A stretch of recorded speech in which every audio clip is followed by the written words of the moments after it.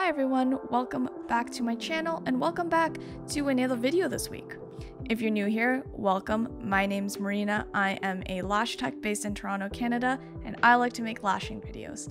Just a disclaimer before I start any of my videos, I just want to reiterate that everything that I do in my videos are fully just my own preferences and just my own techniques and methods that I prefer because I find that they are the easiest.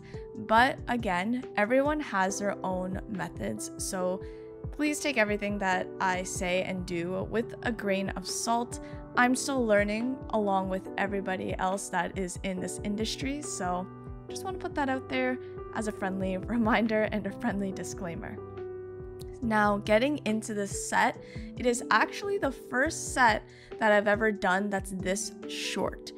And I actually wanted to try this out because it's called the eyeliner effect, where it's a very short set that gives the effect of eyeliner. Obviously, it's in that name. And usually what people would do is go very dense.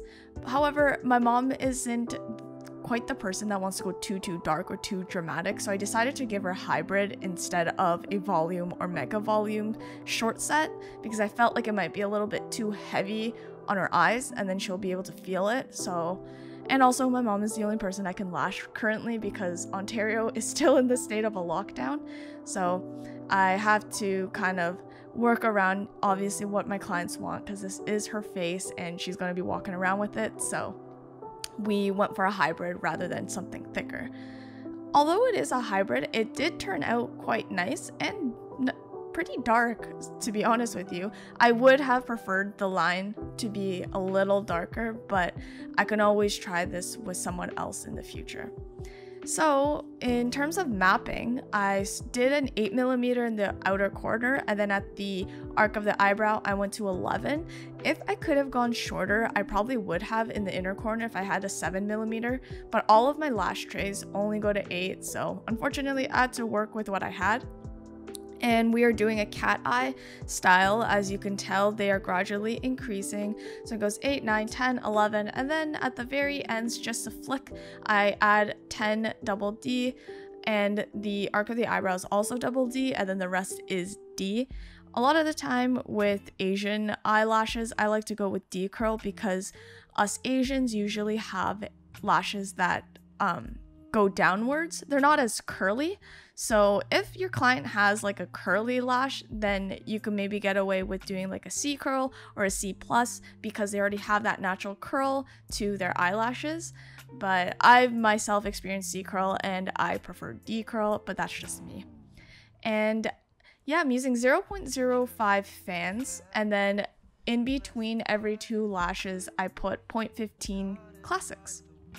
And as you can see, I always do the taping method at the top of the eyes just to lift the lashes up a little bit so that they won't get stuck to the under eye pads. All the products I'm using will be linked in the description box below, so feel free to go ahead and check them out if you want. I've used all of these before and like at least once or twice, or I'm currently using them now, so I know that I would not link something that I didn't like or didn't trust. So please check that out if you want, but totally up to you. I do get a lot of questions about the stuff that I use, so yeah. The only thing that is not linked down there are the boot tweezers that I'm currently using because they are actually not available on Amazon. You're gonna have to go to lashgod.ca. She was actually my trainer who certified me, so I really do like the tweezers that they use. Only downside I would say is that the paint is peeling off at the top of the tweezers. And yeah, I mean, like, the tweezer itself works, so the paint is just very minimal, but that's just a little warning or something that I would want to put out there so you guys know. And the isolation tweezers though are in the description box, and I love these isolation tweezers. But if you guys like curved tweezers, I know that Live Bay Lash has really good curved tweezers. I really like those ones as well. So thank you guys so much for always tuning in. For those who do watch, I'm gonna be making some more tutorial based videos for the next few videos coming up, just because with this lockdown, it's hard for me to even lash because I can't. So hopefully by the time I get my second vaccination, I can start putting up different varieties and more unique styles of lashes. But please enjoy the rest of this liner look and this short volume / hybrid style look. And if you like this video, please give it a thumbs up. If you have any questions, leave a comment down below. And if you're new here and not yet subscribed, it would help me out so much if you did subscribe. And yeah, so enjoy this video, guys, and I will see you next week. Thanks. The fear in me has been conquered by your perfect love.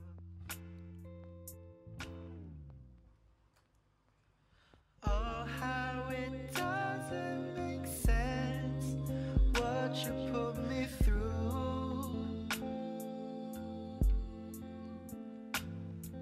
But one thing I know is for sure, you're worth the pursuit. Yeah. Oh, how it doesn't make sense, the things that you do. Yeah. But one thing I know is for sure, your love is foolproof.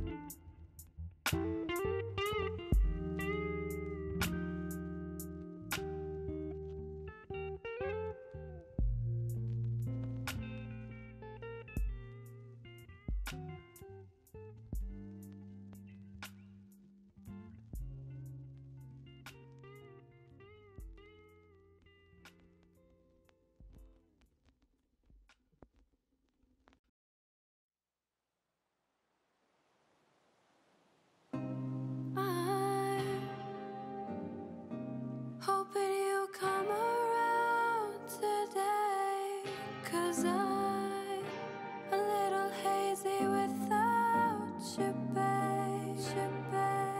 Do you feel lost? I wish I knew what to say, to say, to say, to say, to say.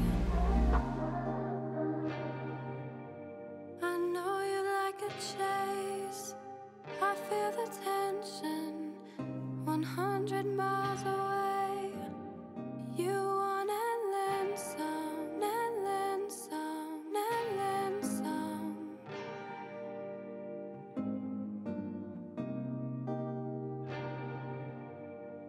Talk is cheap. This game you play, you bore too quick. I don't know what to say, to say, to say, to say, to say, to say, to say, to say,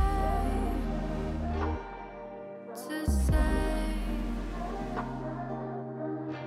I don't know what to say, to say.